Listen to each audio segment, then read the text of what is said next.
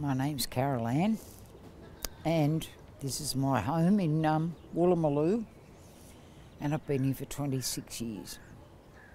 The night before COVID in 2020, we had 48 people out there. The next morning they came and offered them accommodation, and that night we went down to 5. I'm Sue, I'm the postie. I've been the postie here for 9 years. My name is Laura Entralla. I'm from South Spain. I'm part of this community here in Woolloomooloo. I've been living for 2 years in a women's refuge in this area. During COVID, I was incredibly lucky to A, have a job, and B, to be able to still go outside for my job every day. I know some of the rough sleepers. Some ladies, they couldn't have showers for weeks, and they're struggling being a woman and don't have access to toilet or to places, showers or food was hard. There was a real sense of gloom. It was hard for everyone, very hard, yeah. One thing about this community was it's made up of a very diverse group of different people, from homeless to people living in social housing to people living in private housing who are quite well off. And the best thing about this place is that it's got a street that runs right down the middle of the suburb that's closed off. I was thinking of what would be some way of doing an event that would bring everybody together, and someone mentioned in the community, why don't we do a street parade?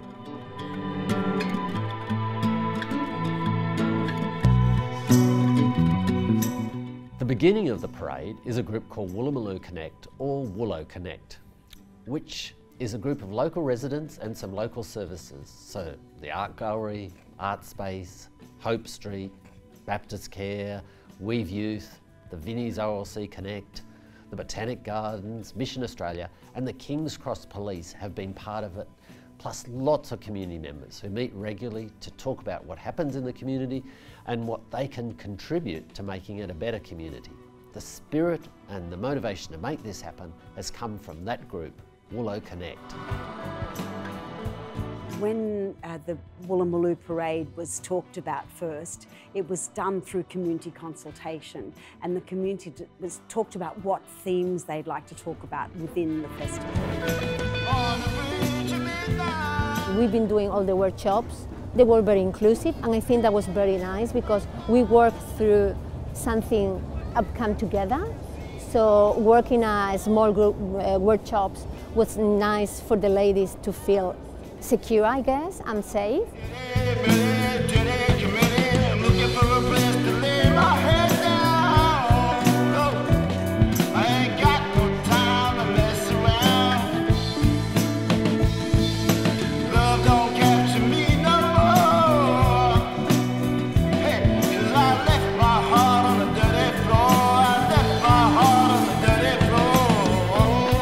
Also been doing workshops with the school for the last month. We go in for a whole day once a week and build the props and build the story. So they've written the story of the nest. And they always get me to talk to the kids about homelessness and how easy it is to end up on the street. And I don't think that people realise that. You know, get behind in your rent, next minute you know the locks go on, the boarding goes up, and you're out. And it doesn't take long to happen, and particularly with men. It's lovely to think that part of our work on Aboriginal land down there relates to our Indigenous history and acknowledges that the Indigenous owners of that land through story. Hello, I'm Tricia Cooney. I'm from a group called Circus Solaris. We do a lot of walk-around entertainment at events and community development projects. We developed a story that the birds of Woolloomooloo got together wanting to help their community. For this parade, we've painted the front of the puppet, designed by Auntie Vicky Doyle, who works at the Plunkett Street School. So she designed this large circles talk about the community and gathering places. So it could be the OLC, it could be the school or Hope Street. These smaller spaces could be houses along the street.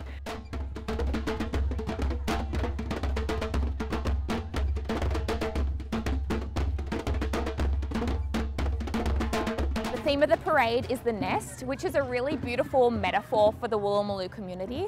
Not only the way it's actually geographically situated, sort of with the hills around Woolloomooloo, but it's a really beautiful community where people come together. It's a really nurturing and supportive community, exactly like a nest.